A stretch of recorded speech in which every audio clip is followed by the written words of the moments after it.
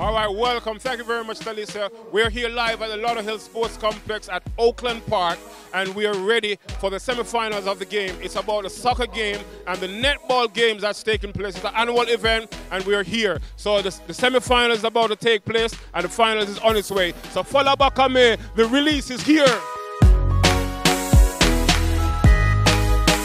We're here live at the 9th annual Alumni Soccer and Netball Tournament, and we have one of the DJ who is holding it right down, and he's none other than Mighty Mike, run South Florida. What's up, Mighty Mike? The games are nice. The games are a good quality, high quality. Netball, football. People are supporting it. Then people are buying food, and it's for a good cause. WZPP, nice for 1FM. We sponsor the event every year. We've been doing it every year with them. It's the first legal FM station in Florida that plays 24 hours Caribbean music. No hip hop, no soul, no souls, but reggae, soca. All right. So you have it. So when you want the legal side of the Caribbean, WZPP radio station is where it's at. Gunta in the building reporting live. Follow back on me. We're going to interview some regular people. Which team are you supporting? Right now, Calabar. Are you supporting Calabar in the netball or in football? In the football. And who are you supporting in the netball? 7 strikers. 7 strikers. And we are here live with Stumper, right? Am I correct? The girl them hardware and lumber. Who is the netball team that you're carrying? Alright, me not really know about the netball team to the fullest light. I'm just watch them and them go on good. And I like how the blue are going. It doesn't matter who is playing, he's supporting the blue. All right, so follow back on me. More interview. We caught up with another promoter in South Florida, and she's been doing great stuff also. Promoter of soccer and fun days and all of that. And she's here at the 9th annual Netball and Soccer Alumni competition. Nikki Blaze, how are you doing? I'm wonderful, always blazing a fire. You know how I do it. I'm here and it's a great environment. The weather is good, beautiful people. I love it, my Caribbean people. And in the meantime, we want to find out from you which netball team you are supporting today. Today, the best one. The best one. All right, so there you have it, another wagonist here at South Florida. All right, so you don't have to ask any question who this young lady is supporting today, because she's already representing her color. Good evening, how are you today? I'm doing good, thanks. So tell us a little about the game, your experience, and it's obvious which team you're supporting, and how is your team doing?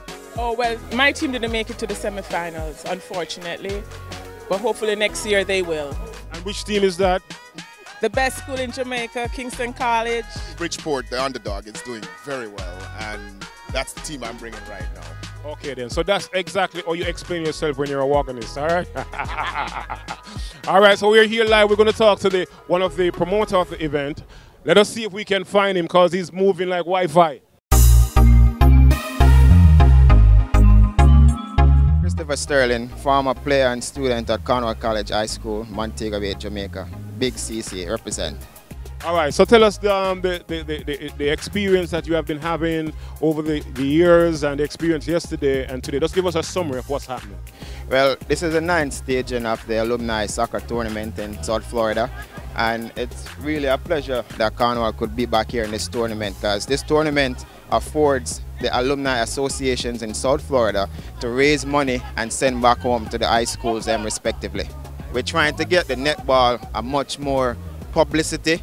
It's getting there. It's not where it needs to be, but it's getting there. It's a work in progress, and we're hoping that next year and the years to come, we'll get more sponsors on board, and we'll have more families come out, the young ladies, the kids, and even the young men supporting the netball.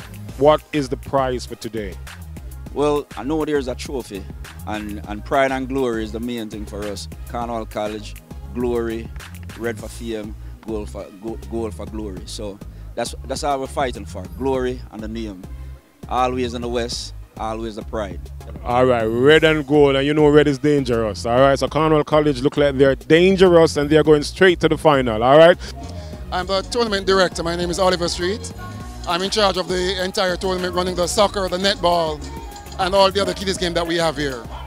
Okay then, well, we noticed that the turnout is excellent, and we want to find out from you, why did you pick this venue?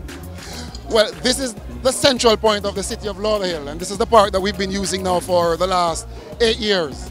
We've been having it going, and every year it gets bigger and better, as you can see. And the audience, the crowd is just coming out. We're not even there yet. The fact that you're doing the event for 9 years, what is the concept behind you doing this event? Well, it all started with a group of soccer players in Florida from different schools got together and decided that we needed to have a tournament in South Florida that represented Jamaican high schools.